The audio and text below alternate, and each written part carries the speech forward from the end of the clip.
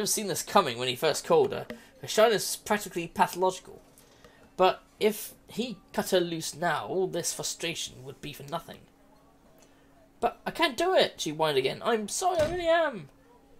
Look, just calm down. I was practically screaming into the phone. Just stay where you are until I get there, okay? Got that? Whatever you do, just don't move. Leaving the money for his coffee on the table, he strode out the cafe.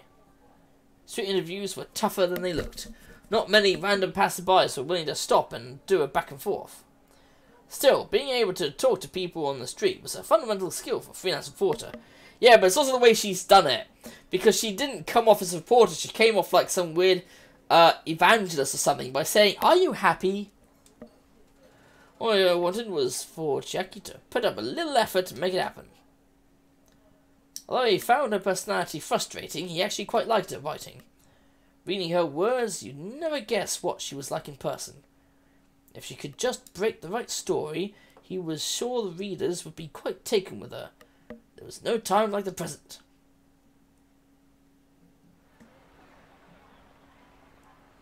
As outside Shibuya Station was crowded as ever.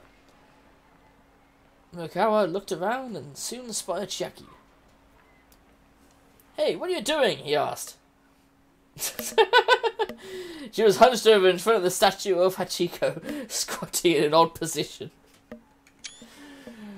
Oh, Hachiko, that's the dog, isn't it? Yeah. A group of kindergartners were gathered nearby, peering at her with sadness in their eyes, like she was a stray dog or something. I wouldn't call that sadness, they're just sort of like, looking at her like, what the fuck is going on here? A pair of girls from Midoriya Academy's kindergarten. They always hang out around the train station after school. They're quite fond of killing time inside of Tokyo 5000 series display car, the new landmark by the Hachiko entrance.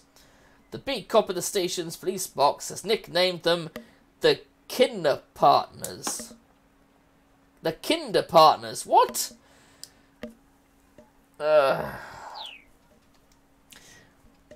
What's this all about?